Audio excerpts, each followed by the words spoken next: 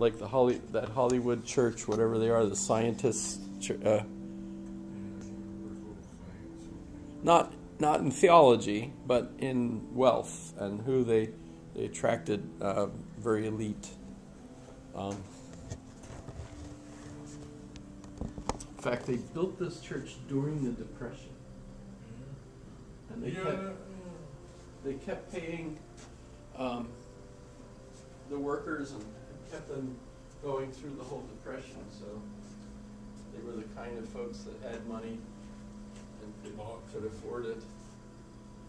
Plus, the stones and everything, I think were all imported.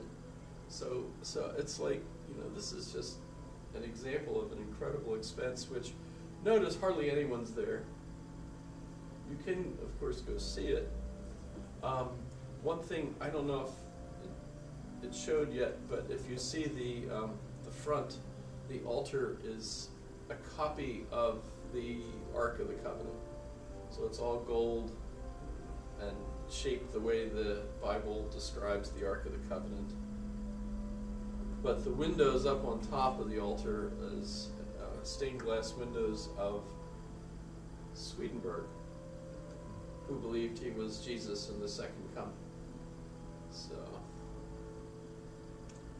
and like all the pictures along the way are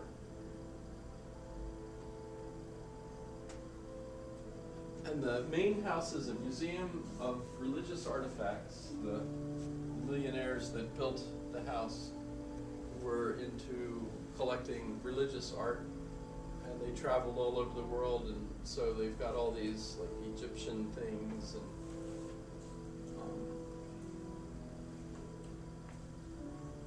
there is a college there too, Brynathan, which is Welsh, by the way. Bryn is a Welsh, like a stream or something. And Athen is the stream.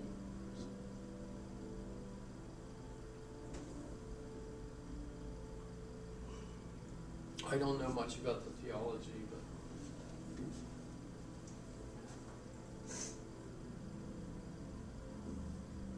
there it is.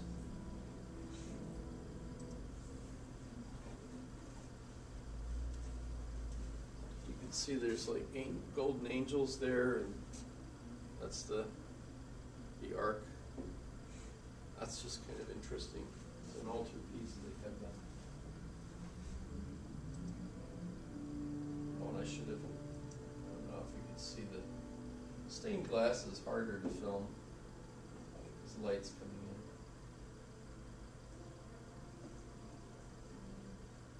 Pretty interesting. So I've got lots of. This is outside on the grounds. So the Carnwood estate was the very first one, and it's no longer the main house anymore because it's been outdone by a much bigger one. But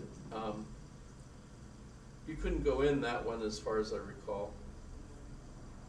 It was this is the main house where you could actually go in. Believe it or not, that's the house. So and the old one was closed. I guess that was mostly just used as offices, or who knows. Maybe that's where the family lived, actually. I don't know. Just kind of impressive.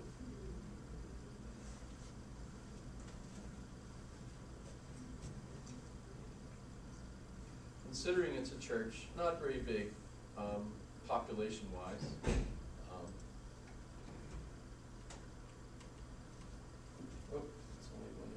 Artificial intelligence helps us meet the needs of tomorrow today. By 2050. So, just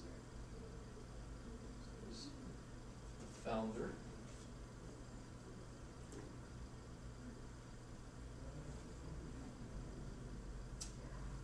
So he entered, it was 53 when he entered into his spiritual phase. And Swedenborg. The new church.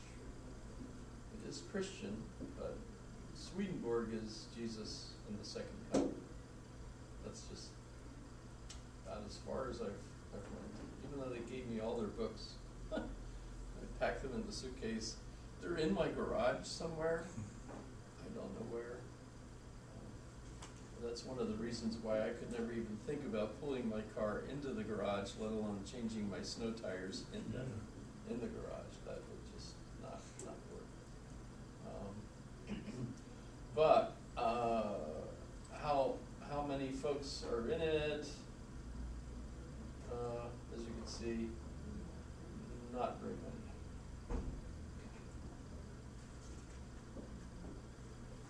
So it's not populated very well. And yet they're very rich, so if you want to join a church that pretty much pays for itself, there you go. Okay. But so William James. I'll start with him even though he's not really the first one. Okay, Wikipedia it is.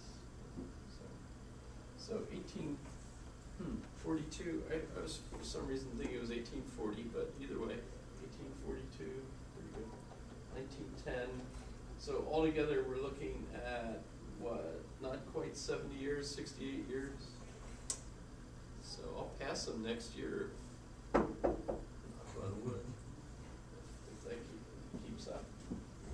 Although I'm absolutely convinced I'm living on borrowed time, because I'm at the point now where medicines keep me alive. Does that make sense? So had it not been for modern medicines, my heart, my cholesterol, and who knows what, who knows.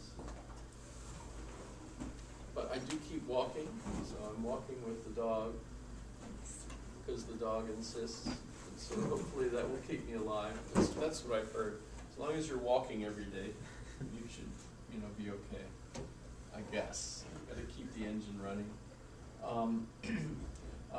But he was sick all his life. Actually, is one of those guys that was always sickly. Did join the war for 3 months, the Civil War, for the North, of course. 2 of his brothers joined it. And were more serious about it and in it for longer. In fact, I think Wilkie died, so one of them I think died in battle.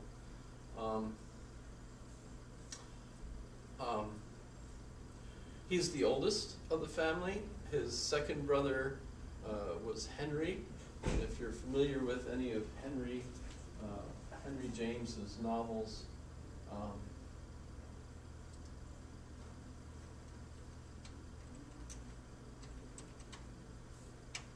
I doubt it, though. Are you familiar with read any of his novels? Didn't think so. He writes, in fact, this is a great quote, that while William James was such a clear writer and popularized philosophy, he wrote philosophy as if it were a novel, whereas Henry James wrote novels as if they were philosophy. So that explains why some of his novels are not quite that popular. Washington Square, I guess, is one of the most famous. The Turn of the Screw is a scary one. I don't know if you read them, you would have known who Henry James was. I thought it was interesting that when I was at the Foreign Language Center, DLI, Defense Language Institute Foreign Language Center, Monterey.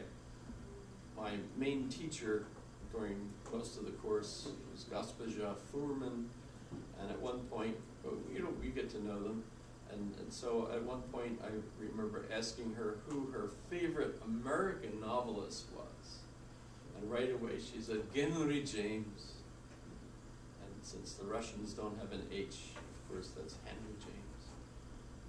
Henry. By the way, they say Gitler for Hitler, Gawai for Hawaii. So they don't have a W either. So She was an interesting woman. In any case, so Henry James wrote very deep philosophical novels about the character. You know, the characters were the whole thing. There's a deep.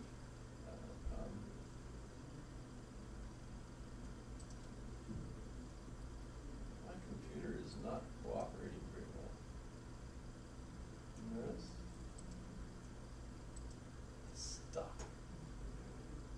It is stuck. Totally stuck.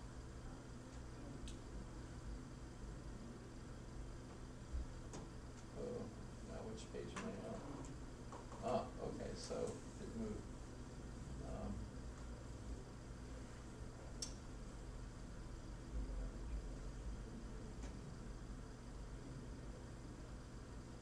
The turn of the screw.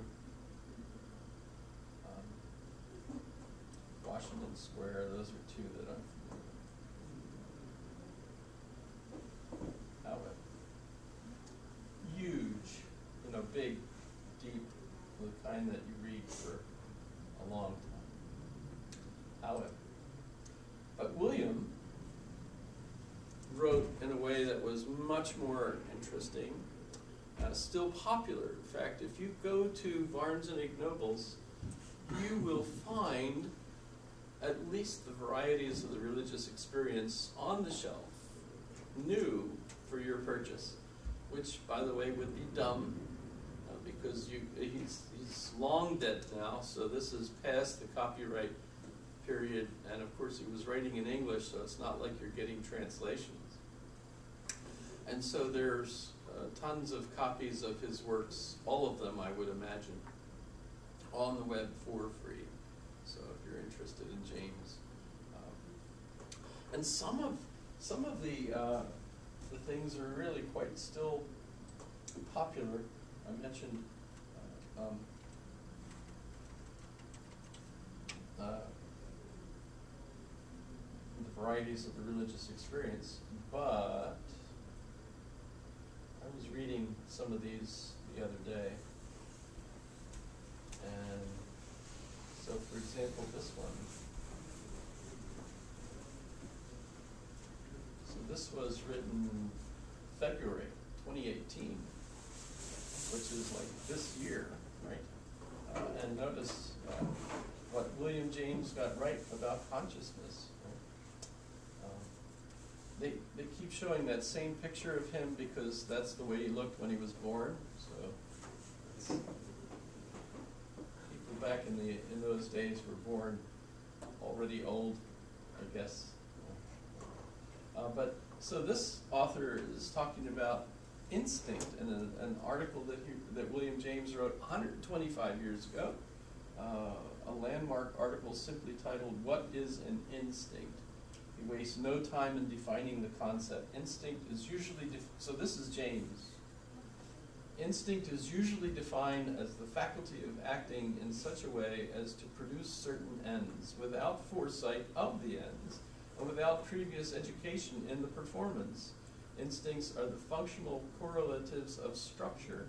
With the presence of a certain organ goes, one may say, almost always a native aptitude for its use. Has the bird a gland for the secretion of oil? She knows instinctively how to press the oil from the gland and apply it to the feather. So instincts. As you read the article, it continues on to talk about how in his psychology he put all this together so that if you have all these different instincts for all these different aspects of the brain, etc., and the body, and then you figure the organism has an instinct for how to put all of it together, that an awful lot of our behaviors are all determined by our instincts associated with our evolution, associated with our biology and our organs as they evolved. So in a sense, he's taken Darwin and applying it to the individual organs and parts of us, right? That all these different, because if you think of it, as you study animals, and he studied them with Louis Agassiz, who I'm guessing you never heard of before either. No.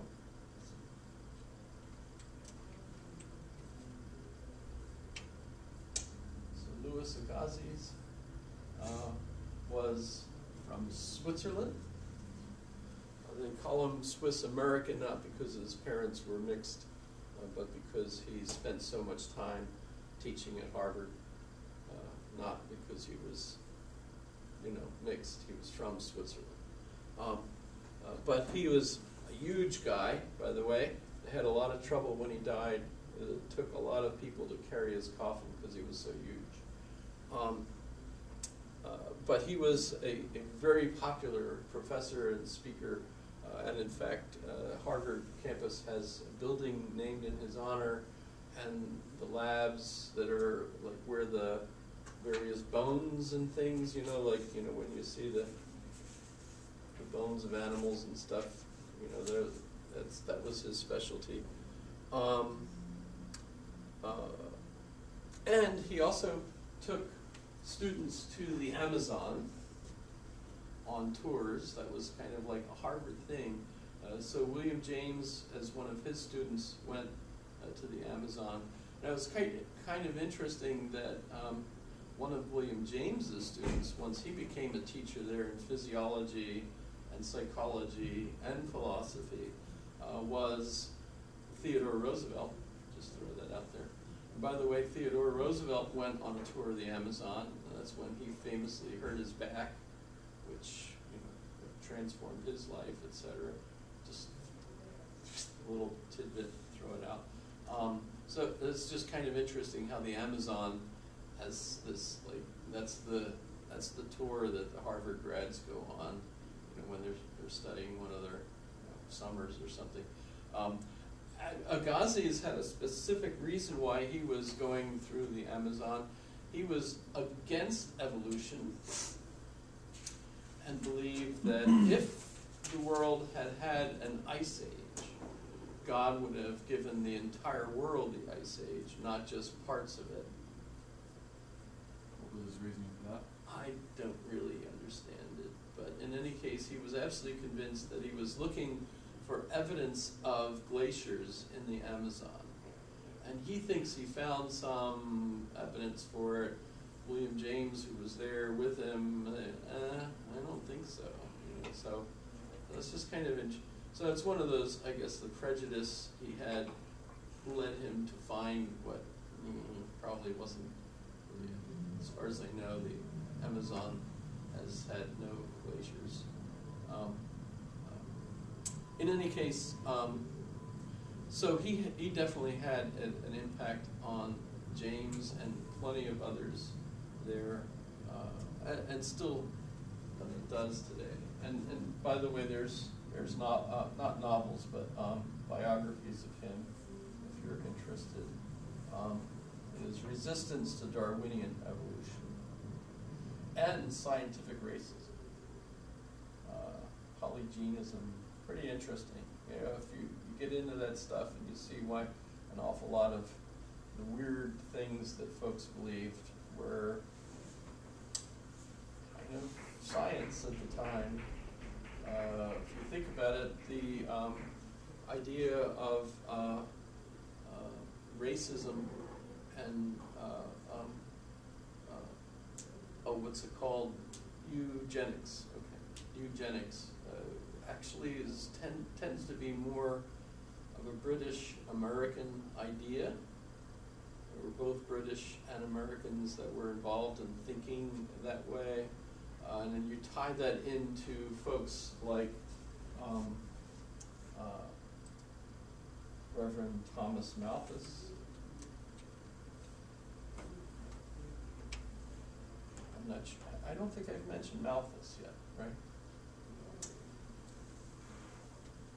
Malthus, very important. In fact, this is where we get the expression Malthusian. You ever heard that? He's Malthusian. Okay, so Malthus believed that nature, by the way, he's one of the ones that inspired Darwin. Notice he's older than Darwin. His 1798 book, An Essay on the Principle of Population. Malthus observed that an increase in a nation's food production improved the well-being of the populace, but The improvement was temporary because it led to population growth, which in turn restored the original per capita production level. In other words, mankind had a propensity to utilize abundance for population growth rather than for maintaining a high standard of living, etc. And so you end up in a Malthusian trap, or and that what happens is you end up with susceptibility to famine, disease, and war, and catastrophe, and that knocks the population back down again, and then you start the process again, where you start now, oh, now we've got plenty of food to eat. So you go through these cycles, right? It's just very basic because it's based on how humans tend to give birth. Each generation they can have, just in my lifetime, for example, we went from barely 1 billion people to now we've got, what, 8 billion people, something like that. It's just one lifetime, right? So if we're left to our own devices and we've got plenty to eat, boom, we're as dumb as yogurt,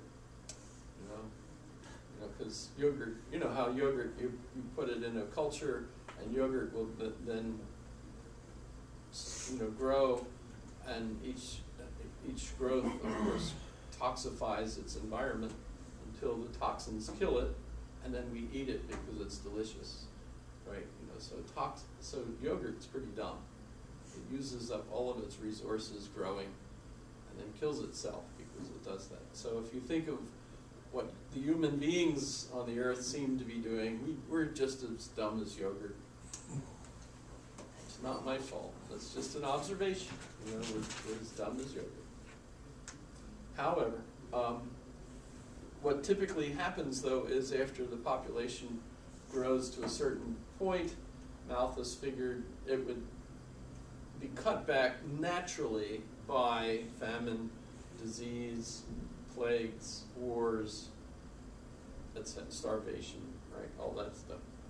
And then once the population was down again, it would start again. And by the way, this theory had political implications for the British because everyone believed him in Britain, and then when the Irish had the potato famine, they figured, oh, well, that's just nature. So even though the British landlords actually had food, they continued to sell the food to make profit rather than use it to feed the poor in Ireland. They just let them all starve to death. And as far as they were concerned, it was just God and nature taking its course. It's not our fault. It's not a good. And by the way, that's still the theory. When you see populations have used up all their resources and they're dying of famine, while you've got some people that feel like, oh, we've got to feed them. It's an emergency. Let's send shipments of MREs and stuff. And you've got other people that say, well, it's their own fault that they've outgrown their own resources. It's right. So the one point of view is a Malthusian point of view, and of course that also introduces the concept of in evolution of a competition between groups of people, right? So that you have races.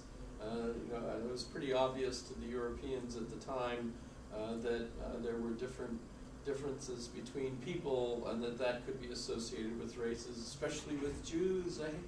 Here we go again. The 11 people just murdered in Pittsburgh.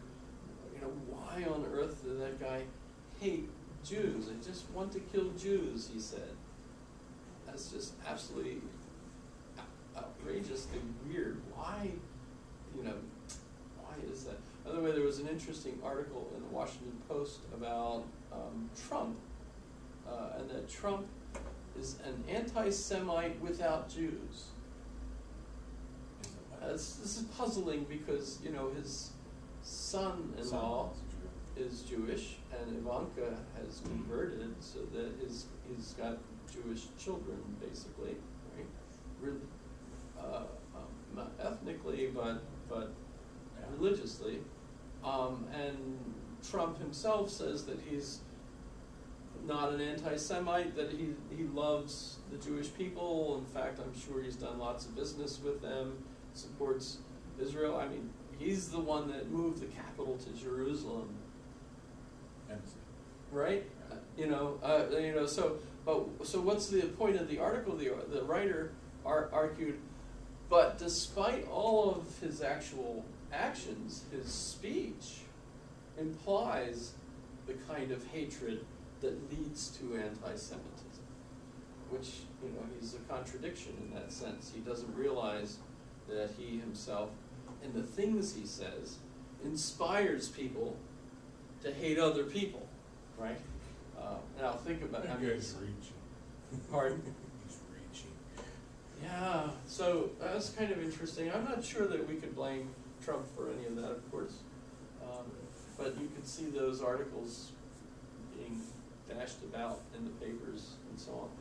But when you look at our actual history, our immigration laws restricted the immigration of people from the people that they didn't like, and darker skin. They liked the Northern Europeans. They didn't like the Southern Europeans.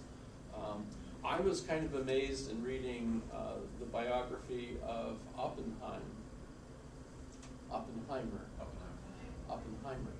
the Jewish physicist who was the head Dr. Atomic, right? Yes, Dr. Atomic. It's actually an opera, Dr. Atomic. He's interesting. Pardon? So he's interesting. Yeah.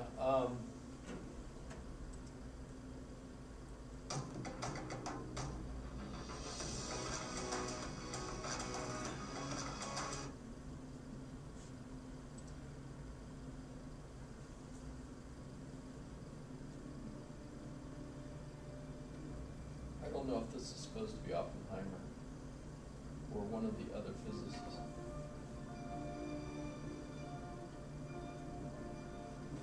The opera is about the project that, of course, created the atomic bomb and then performs the first atomic test in the desert. And I guess this is it. And they didn't know. They thought this might actually destroy the world. Yeah.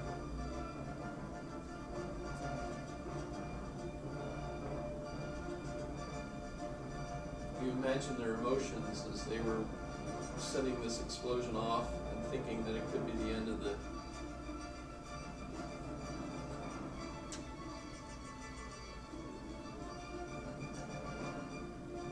It is a modern opera, of course, and as a result, the music doesn't sound like music,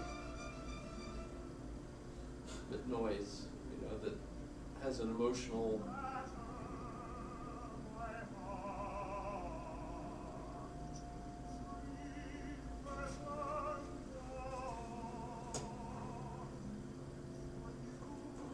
Pretty sure that's supposed to be Oppenheimer.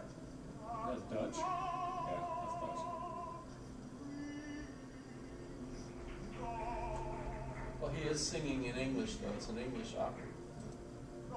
Sometimes. The subtitles are not. So Oppenheimer, pretty interesting. When his family first migrated to New York, they were pissed off because even though they were wealthy, the wealthy elite didn't like Jews, so they weren't easily merged into the elite organizations and clubs and stuff. But instead, the wealthy Jews that had moved to New York, who were Northern Europeans, then became their own elite club, right? And then later, another immigration of Eastern European Jews who came in. The Jews that were already there hated those. So there were Jews that actually hated Eastern European Jews because they were slovenly, filthy, had bad habits. They weren't educated. They were kulaks, farmers, etc. You get the idea. So it's not really racial, it's class. I would argue it's class. Yeah. In fact, I would argue that all my life I've not really been a racist, but I've been classist. So I like people that like the things that I like, no matter what they look. Although, of course, if they like the things that I like, they tend to look the way you do when you read a lot of books and like classical music, and you know, which means you're fat and ugly usually. But you know, that's not necessary. But however, so a lot of that race and eugenics, the idea that, well, wow, with evolution as a theory, we can apply that now and grow better people, right? So don't let people that have mental illnesses mate and have children. Don't let people mix the races, try to keep pure race, etc. Right? All of that was actually an American idea that spread to Germany, and Hitler was reading translations of American books about it that inspired him to think that way too. So it's kind of interesting. It went that way instead of, and even during World War II, there was an awful lot of emphasis on not having people emigrating to the United States to get away from it. They were actually perfectly fine with them being destroyed over there. It's horrible to think that way, but we've got that seed embedded in us too, and it's philosophical. So when you think Louis Agassiz, his impact on James, and not just James, but others, of course, because he was very popular. Louis Agassiz. So pragmatism is the philosophy that we associate with it, and it's very psychologically based in the sense that James did most of his studies in Germany in medicine and psychology, and when he brought them back, by the way, this is also when electricity has been invented and available for use. And James uses a laboratory, and famously is the psychologist that brought psychology out of the armchair and into the laboratory. So prior to James, all the psychology that's done is by people sitting there thinking about how thinking works, right? So there's no actual pulling switches to see what results you get. But with electricity, James has electricity to zap people, and he discovers in his laboratory that if you zap them, their personality changes.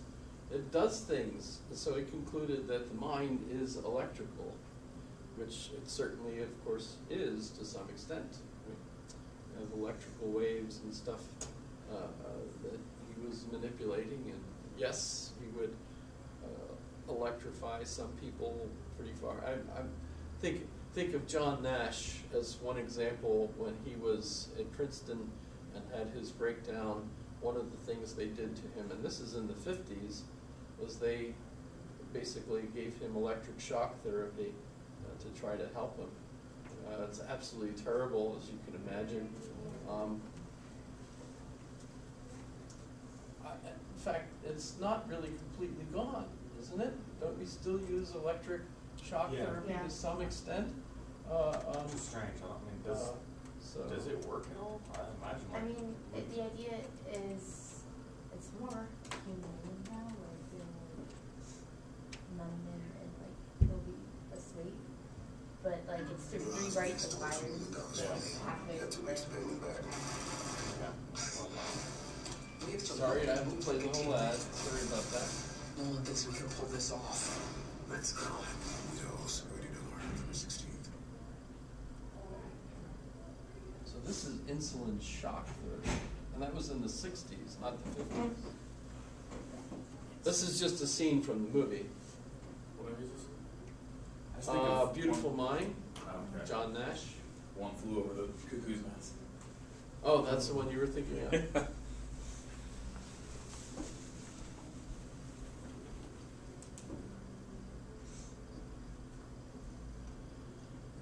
That's just torture, actually. And sure, if you torture people, you're going to have them change their mood, etc.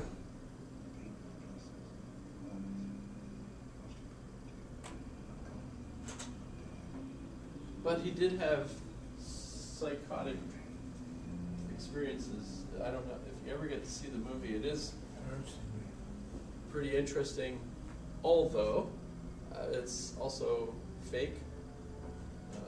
Ron Howard, the producer, changed the book, changed the actual life experience of John Nash. That was his wife, by the way, in order to make it a better movie. So that's kind of... Where, in the case of Hollywood, reality just wasn't quite enough, so. Yeah. So they add some more drama. Let's add some more drama, etc. Okay. So James, pretty important with regard to psychology. In fact, a lot of people will have written that the most important books about pragmatism were James's books on psychology. The Principles of Psychology being one of them. So I'm pretty sure you wouldn't read it today with the mind of understanding psychology today. Although, as you saw with that one article, the author was pretty impressed with what James got right about consciousness, etc. So yeah, there's still opportunities for you to read James and write articles and become. This is a professor at Gonzaga. Wait a minute. Maybe I'm confusing the. I think That's the author's name rather than. There was something I read the other day that was by a professor.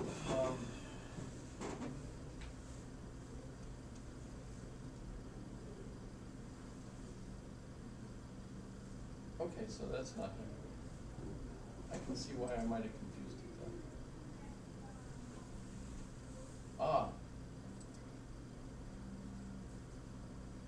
There we go. So this article in the encyclopedia was written by a professor who's from Gonzaga. Which, by the way, I know, I had to look that up. It's near Spokane. Jesuit. So that's pretty interesting. As you can tell, I never get distracted in my reviews of things for. Okay. So, Gazzies. Don't need to worry about instant shock. Okay. So what is pragmatism? It actually is just practical. Pragmatism, by another name, is practical. It comes from the Greek. Pragma, meaning what has been done. In fact, I have notes, of course. Move on to those. Past notes. So this is an American outburst. During the late 19th century and early 20th, there was an outburst and flourishing of philosophic activity in America. The key figures drew upon a variety of European orientations. By the way, this whole paragraph I plagiarized from a book. Gosh, and I didn't say it. That's terrible. But it's from the philosophical.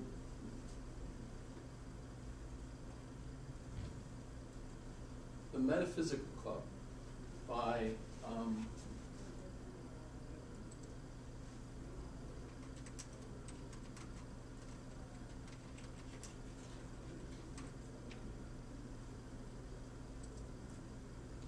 this book won Louis Milan.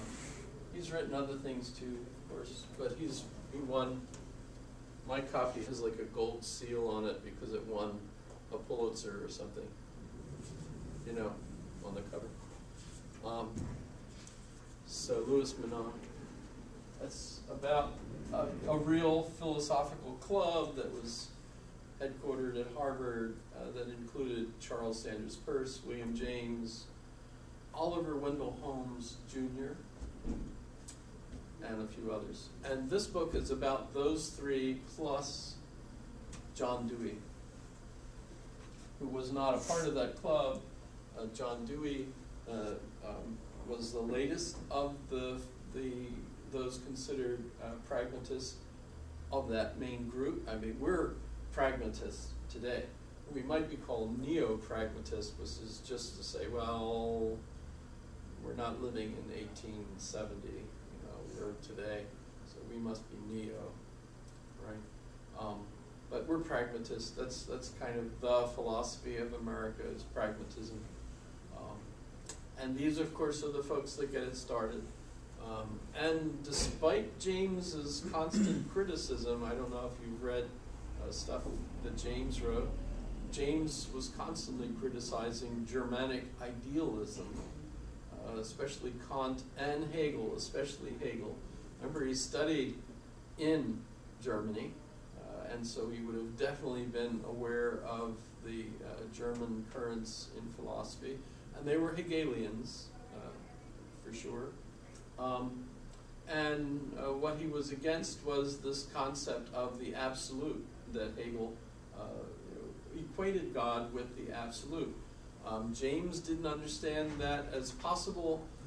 James's conception of truth was that truth was what works, and that could change. As circumstances change, what works might have to change, and that indicates the truth is not constant, but evolving itself, right? So once you have this idea of truth evolving, notice that you don't have truth as constant. And so the ideas that more Kant than Hegel, but you know, and how do I explain this difference? I would argue that when you look at the universe as a whole, and Einstein does this. Einstein is Kantian and views the universe right as as this.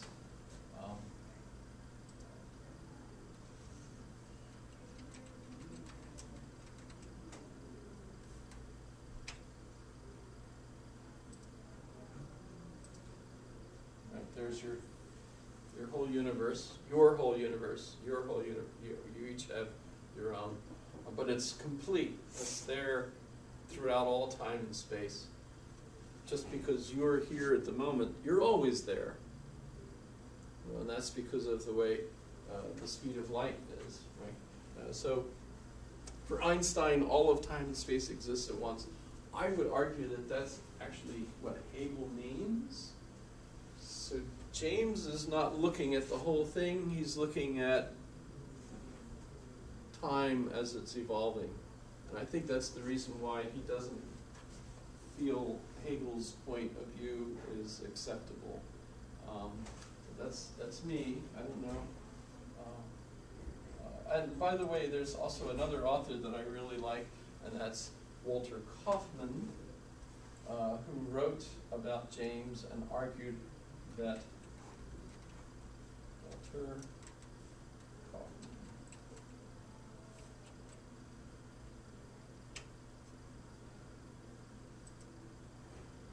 American? German, I guess, originally. Translated lots of books. Some of the translations of Hegel that I've read were his. And his books about them and that time period I found quite important. And he's the one that argues that William James's point of view is actually criticizing philosophers that Hegel criticized. So he's actually more in agreement with Hegel than not. And so when I argued that James is actually more in tune with Hegelianism than he says, I have a source for saying that, who's way more important than, I'm just reporting on Walter Kaufmann. But so that's why I argue that if you look at Hegelianism, that's too big a word, isn't it? I should have just wrote H, right? And then you think in Europe you've got Marxism, and you've got Kierkegaard or existentialism, right? And this is communism, of course. That over there. This is the way I see it, as I've already suggested, right? That the pragmatists really are the continuation of Hegel's philosophy.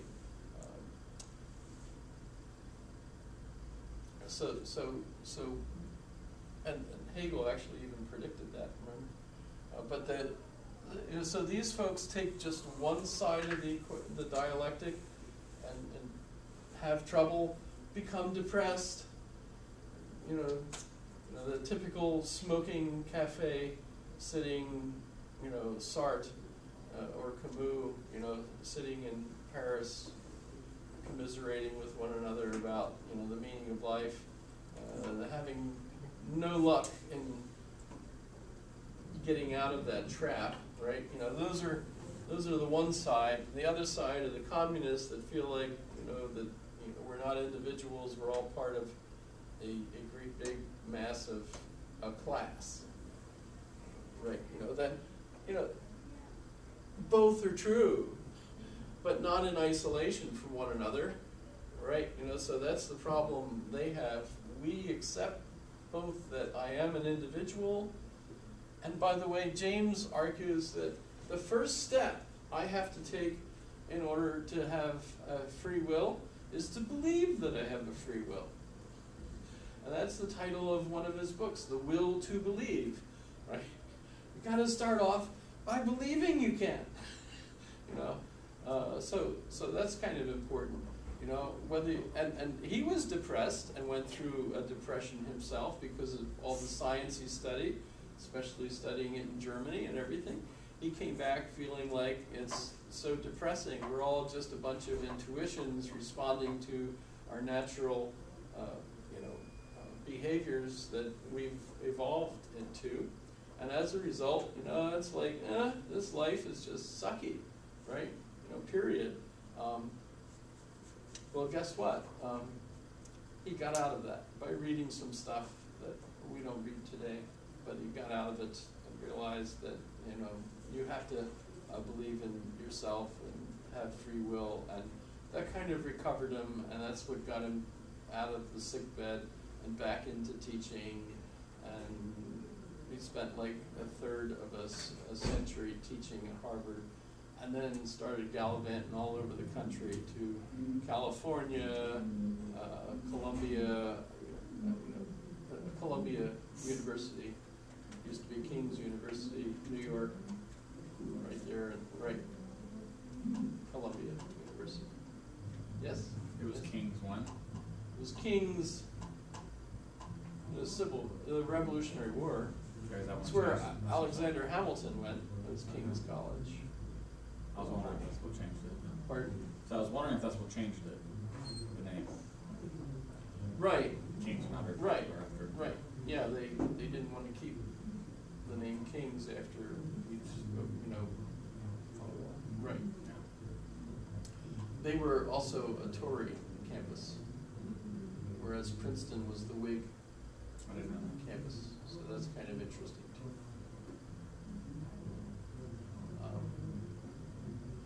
All the students from Princeton were Whigs, and the ones. Alexander Hamilton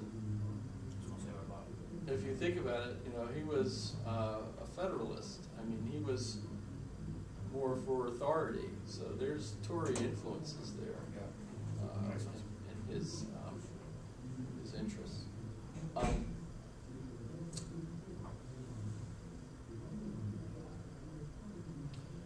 Okay, so let me go to Charles Sanders Peirce because we don't have that much time left. And he's actually the one. Oh, and before doing that, actually, I should finish reading my paragraph now that I explained where I stole it from, Louis Manon. Okay, so during the late 19th century and early 20th century, there was an outburst and flourishing of philosophic activity in America. The key figures drew upon a variety of European orientations, British empiricism, Kant, Hegel, but an important group emerged which included Charles Sanders Peirce.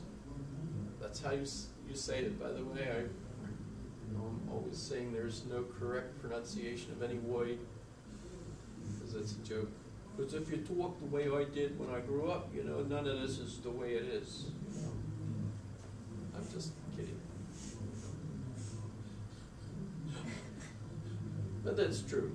We make things up. Where are you from, in Pennsylvania? Yeah. You don't have accents. Pennsylvania? Not anymore. But back when we had Rocky, you know. Hamburger, cheeseburger.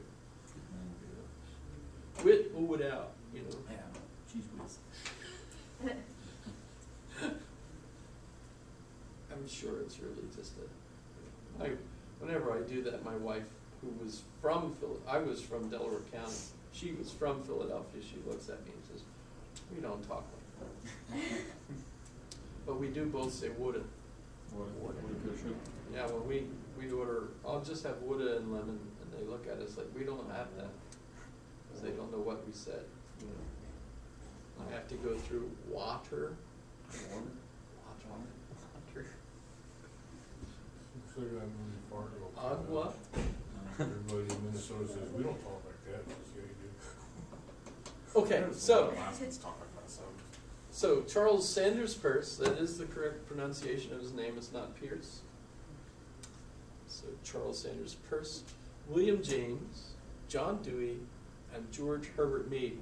Notice in the Louis Manon book, he's talking about Peirce, James, Dewey, and Oliver Wendell Holmes Jr. Or does he talk about Mead? I forget. Maybe, I forget. But in any case, George Herbert Mead was a colleague of John Dewey in the University of Chicago. And we'll talk more about that next class. I'm not going to go all the way up to John Dewey today. But so, although there were sharp differences in their intellectual backgrounds, philosophic temperaments, training, and interests, nevertheless, there were also sufficient family resemblances, which is actually a Wittgenstein term, so that they, as well as others, began to think of themselves as constituting a distinctive philosophic movement. William James, a gifted stylist and an immensely popular lecturer, labeled the movement Pragmatism and acknowledged Peirce as its founder. Sometimes it is said that Pragmatism was born from James's misunderstanding of Peirce. Peirce was so outraged, not really. Peirce survived because James gave him money, because he otherwise was drunk and sitting in his house in Pennsylvania all alone. Well, actually he had a French wife, which was why he was drunk and all alone. Well, let's not go there yet.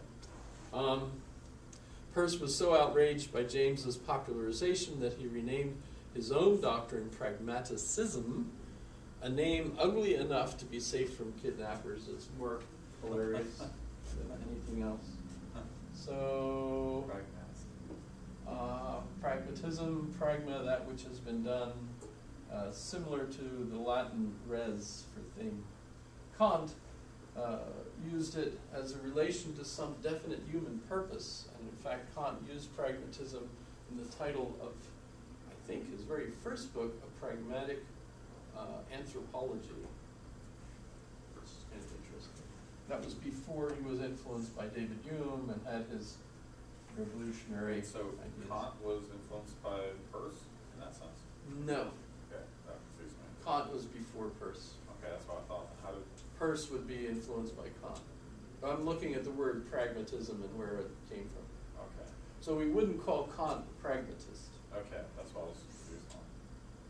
but the word wasn't invented by the pragmatists. Okay. They took it from They adopted it. historical use. Right.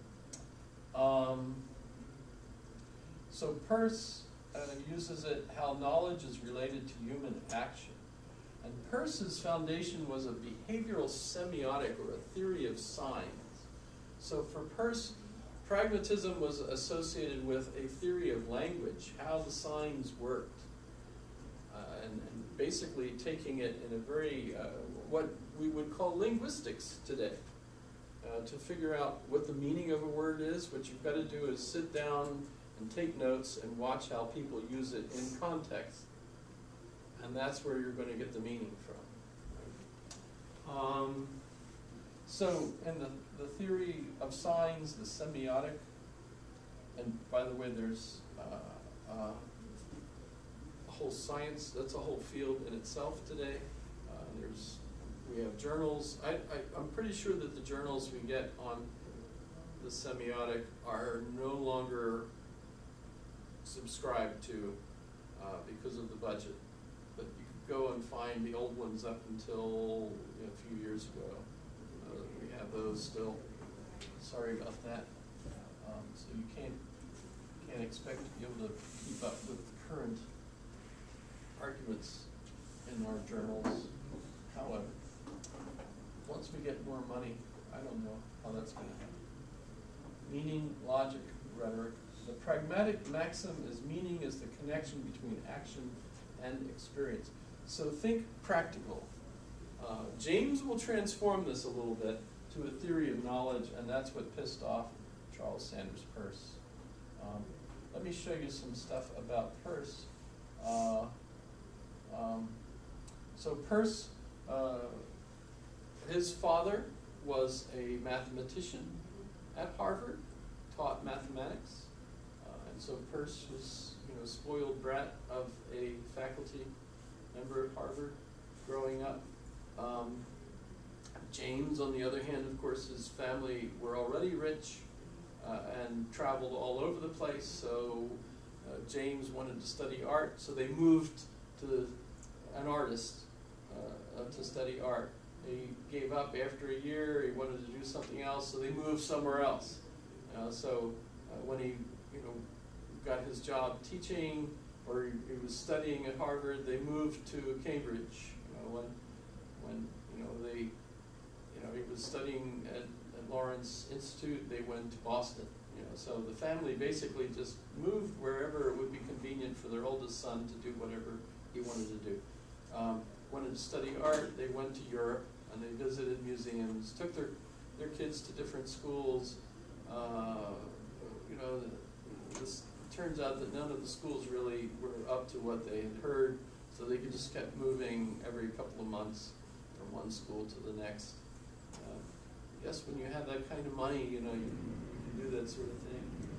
You might have an office in the White House, but if you want to keep your kid in school in New York, then the wife stays in New York until they graduate. Oh wait, that's Trump. I'm sorry, that's not James. Wealth has its privileges, I suppose. But Charles Sanders Peirce goes to Lawrence Institute. All of his graduations are summa cum laude, so he's brilliant.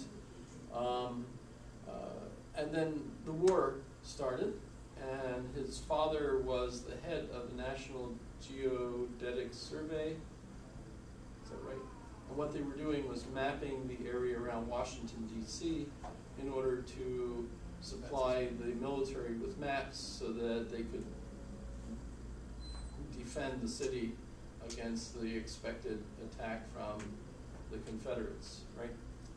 And Dad was in charge of that project, but Charles went with him and was working on that as well. So he was doing mapping. Later on, he spent time studying the speed of light at the Lawrence Institute. By the way, he's also, James by then had gotten married and was a professor at Harvard, and that's when they had the metaphysical club at Harvard.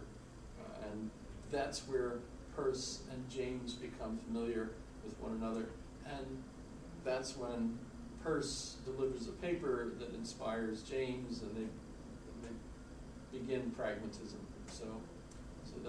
So Peirce first, then James right away, and by the way, then when Peirce graduates, he heads south to a new school in Maryland near Baltimore, Johns Hopkins University, and he is teaching logic there. And that's when John Dewey, who graduates from Vermont College, goes down to Johns Hopkins to study philosophy. And by the way, everyone tells John Dewey that's being dumb. And the only colleges that hire philosophy professors hire ministers who are philosophy professors. You're not going to get a job just in philosophy. And by the way, Dewey proved them wrong, because as soon as he graduated, he got teaching jobs and never was out of work teaching philosophy. Because the United States' universities became more secular, coincidentally with his career, etc. So that, and look, today most of the universities don't have seminaries, right? Even philosophy departments usually don't have philosophy of religion or religion departments. Those are usually separate, or maybe not even in the school. We, for example, have philosophy of religion courses, or like Western religion or Eastern religion. Those are the two that we've done. By the way, that teacher that we had for that retired. We were supposed to get a new one who was supposed to be a PhD in that, and as far as I know, the funding never showed up, so we don't have it. So if you're interested in studying religion, you have to wait until we get. They don't have any teachers for religion at the moment? At the moment. Well, I mean, a lot of us can, I think, fill in, but strictly speaking, we don't have a PhD in philosophy of religion. Kristen Hansen had a PhD in philosophy of religion, but she's retired now. So we don't have someone who does that. It was tough too, by the way, because she had really strict standards, so people that were good students and like would get A's in all their other courses would get C's in her courses. So that was rough. She expected you to like know stuff. How am I doing on time-wise? 7 minutes. 7 whole minutes? I'm 6 now. Okay, so he's a teacher at Johns Hopkins, and he has an influence then on John Dewey when John Dewey comes down there. Although John Dewey never actually took courses with him, he did sit in on lectures, though, that Peirce gave on logic. And so that's the connection with Dewey through Peirce to become a pragmatist, though, as you'll see, Dewey referred to his philosophy as instrumentalism, arguing that knowledge is an instrument, but he's always lumped in with pragmatists. And he is. I mean, he just kind of did his own thing within the group, basically. There's a great story in James's essays on pragmatism, which, by the way, is considered the best book,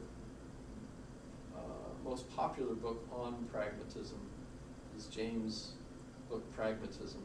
They're essays. I mean, the book that explains pragmatism the best, they usually say, is his Principles of Psychology. Right? But the most popular book on pragmatism is James's book Pragmatism.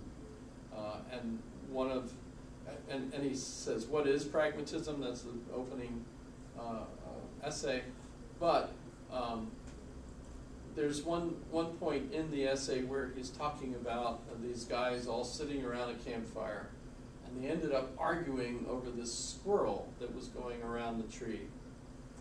And what their argument was, and so you figure these are drunk guys around a campfire in Michigan, by the way, because they were visiting one of the members, and this is in Michigan. And by the way, who lived in Michigan? Dewey lived in Michigan. So it's pretty clear to me that Dewey is one of the ones at this campfire discussion, right? But James and another had walked off into the woods, and as they came back, these guys all around the campfire were arguing about the squirrel who kept going around the tree. Because as the guys would go to look at the squirrel didn't want to be looked at and would go around this way. And so the guys were going around the tree, and the squirrel was going around the tree, right? And so their argument was, who's going around the tree? Wait a minute, I screwed it up. Who's going around who? The squirrel or the men, right? Because the squirrel's going around and the men are going around. So they were arguing about which perspective is the way it's going on, right? And of course, James and I think it was Dewey came down, and James famously explains, both are true, depending on your perspective. So when I love bringing up that question about does the Earth go around the sun or does the sun go around the Earth, both are true. That's a pragmatic theory of truth point of view. You've got lots of different contexts. You have to, what's true within a particular context, what's true within a particular symbolic system, right? You've got truths, they are true. That's sometimes hard for folks to get over. Speaking of which, did you see the van that was flipped over in the ditch over there? No, just down at the other end. Don't know whose van that was. How much relation does pragmatism have to Stoicism, if any? To Stoicism? Yeah. Does it draw anything from Stoicism? Yeah, well, of course, the educated individuals that would be pragmatists would have read, the universities, one of their first jobs was teaching you Greek and Latin. And who do you read? Yeah, so you're reading the Stoics, yeah, among others. I've just heard the term pragmatic Stoic or something like that before. You can even be a Christian Stoic. Augustine is considered to be a Stoic as well. So, yeah, well, and that's why when we do a history of philosophy course, the encouragement is for you to remember all these various things, because today we are kind of a collection of all of those ideas. Yeah. Put them all together. So I've got to finish. I'll ask, why did Charles Sanders Peirce get kicked out of teaching? He got kicked out of Johns Hopkins. But why? And the rest of his life he basically spent as a drunk scholar sitting in his own house in Pennsylvania, in Orisby, which you can go and visit. Which is your wife pronounce his name is Peirce instead of Peirce. Peirce is how I understand that it's supposed to be pronounced.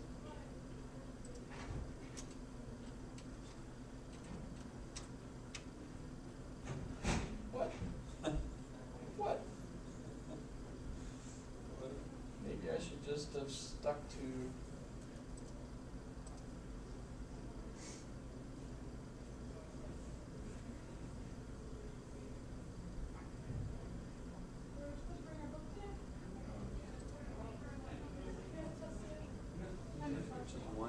I misspelled it.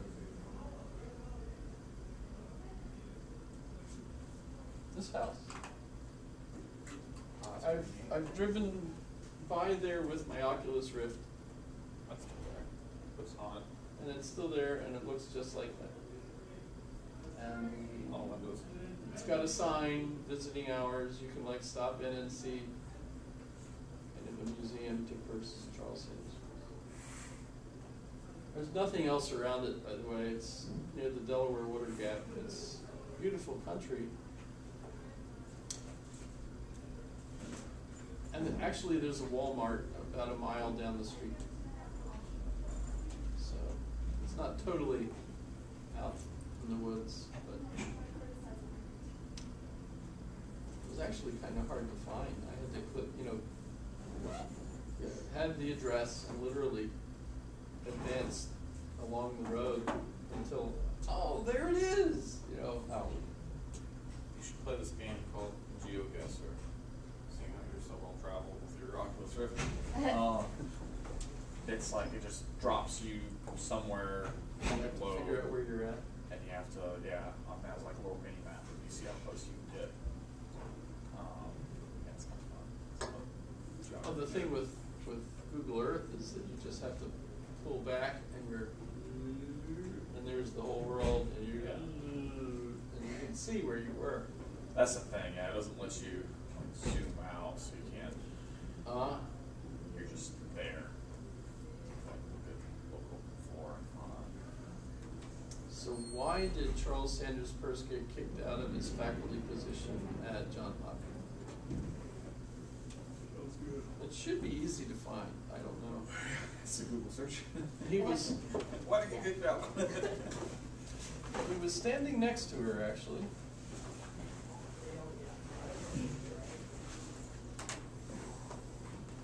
She's French. Oh, well. Too much fun?